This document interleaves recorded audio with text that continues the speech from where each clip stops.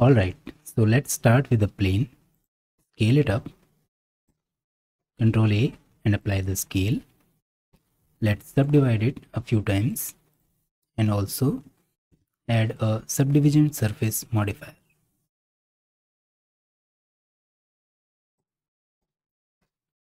Now create a geometry node setup, and in the editor let's add a set position node. Now let's add a position node and separate this node into XYZ. Let's take the X vector and again combine it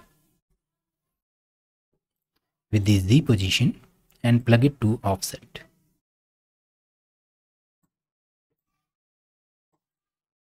Now let's add a math node and set it to cosine. This gives us this wave kind of effect. Now let's duplicate it, set it to multiply. So with this we can control how many of these patterns do we want. Now let's trim this effect with a proximity object. So let's add a UV sphere and let's pull this sphere inside our geometry node editor. Set it to relative and let's add a proximity node. Plug the geometry to geometry. Now let's duplicate our multiply node. Plug the distance to the multiplication. Let's duplicate it once more and plug it in between our Z input.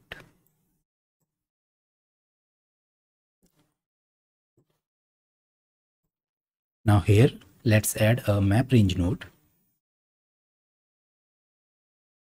and also a float curve node.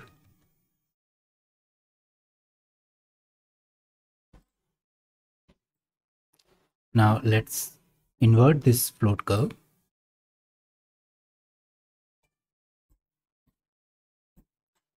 and let's set this map range around this sphere. Now you can see the subtle effect over here, but you can increase this effect with this multiplication value. Okay, now let's give this bump a little bit of bend. So I'm gonna duplicate this cosine node, set it to sine and clamp it. Now here after the separate XYZ node, let's add a math node and set it to subtract. This gives the position of the bump. Plug this to the sine input. Now let's add another multiplication node and an add node. Now after cosine, let's add another multiplication and plug this multiply to the add node. Now this multiplication is coming from our proximity, so I need another one for this sine node. So let's duplicate it, plug the proximity multiplication here and our add node here. Finally plug this to the X node and this gives a little bit of bend to our bump. You can control the position and angle from these values.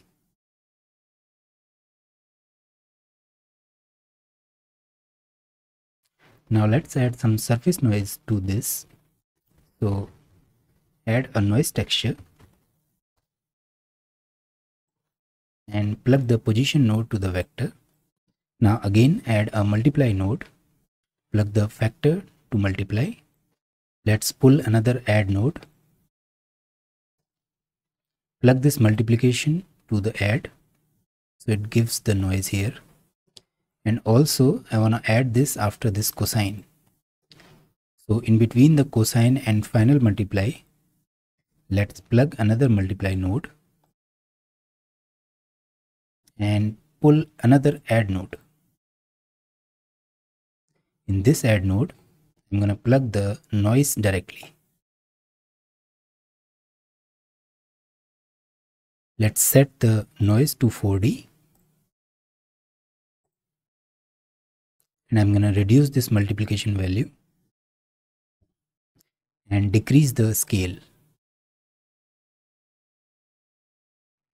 Alright, so this is the final setup. Now you have a lot of control in this. So for example, these multiplication values give you control over bump height and bump angle.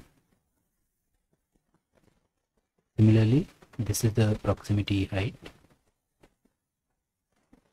and the surface noise.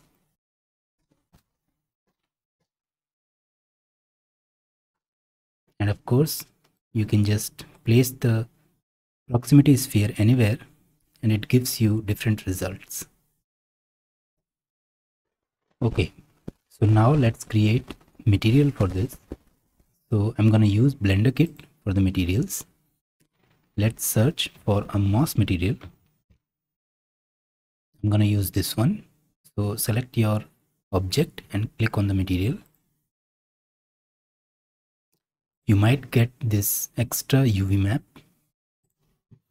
So delete this auto UV map. For now, I'm going to unplug this displacement and this bump.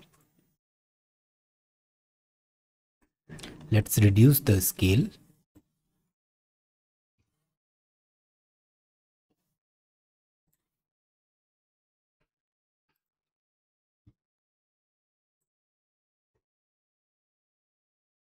Now let's search for a rock texture. And I'm going to use this rock real texture by Pritham.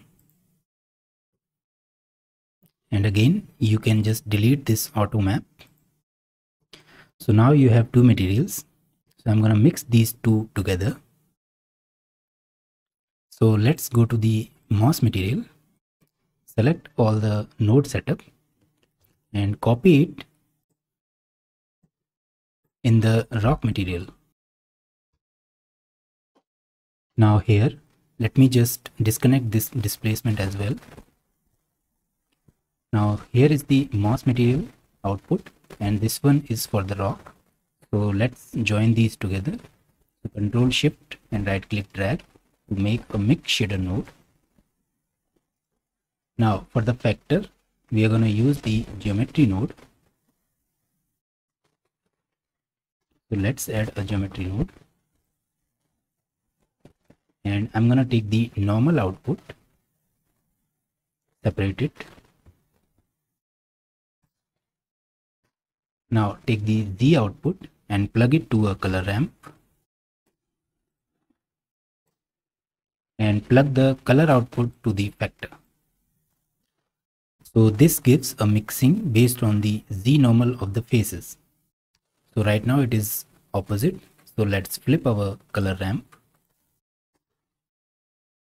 And you can control this with this color ramp value.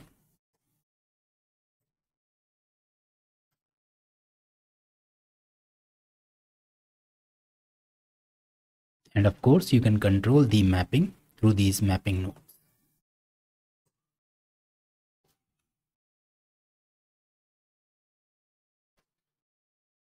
To put together a scene, I have downloaded this Batmobile model by Mohammad Hussain from Sketchfab. So here is the scene. I have converted these geonode setup into individual geometry.